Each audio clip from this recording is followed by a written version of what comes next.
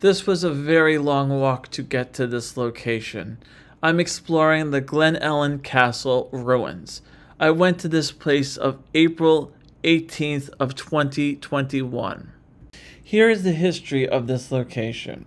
In 1832, Robert Gilmore III purchased about 900 acres of land at a modern-day site of Loch Raven.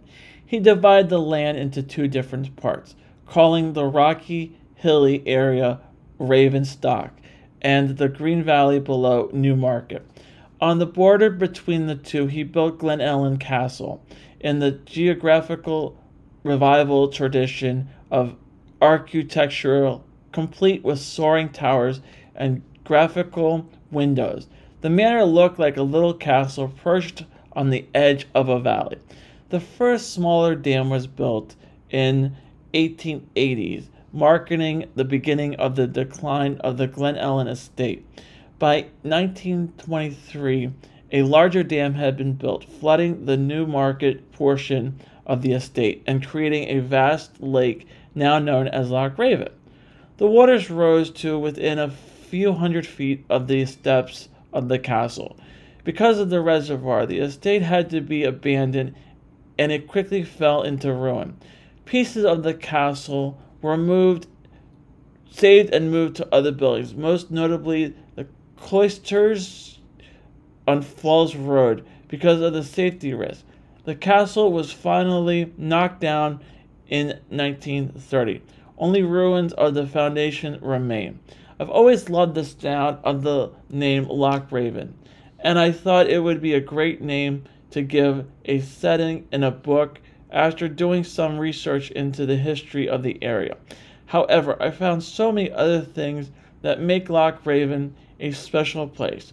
The manor used in my book is based on the plans and photos of Glen Ellen, but it's not an exact replica.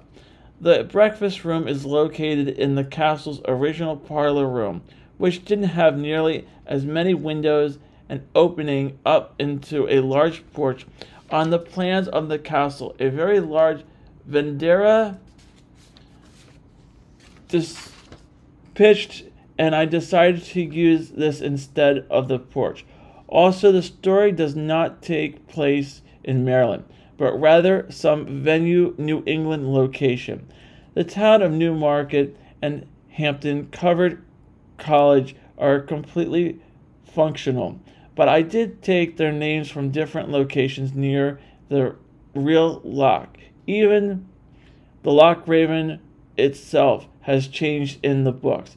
Instead of being a Loch Raven itself has changed the books. Instead of being a man-made reservoir, it's a natural lake surrounded by hills and forests.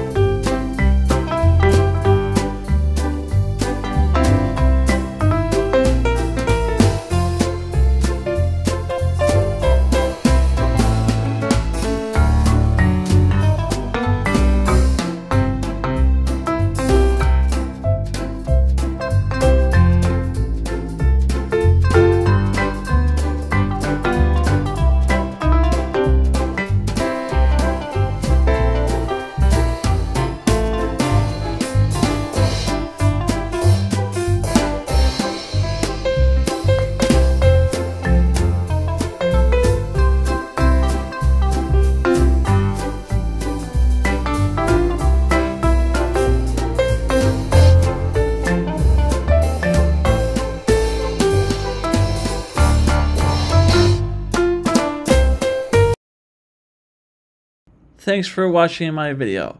Make sure to subscribe, hit the like button, and also don't forget to hit the notification button so you'll know when new videos will be coming out.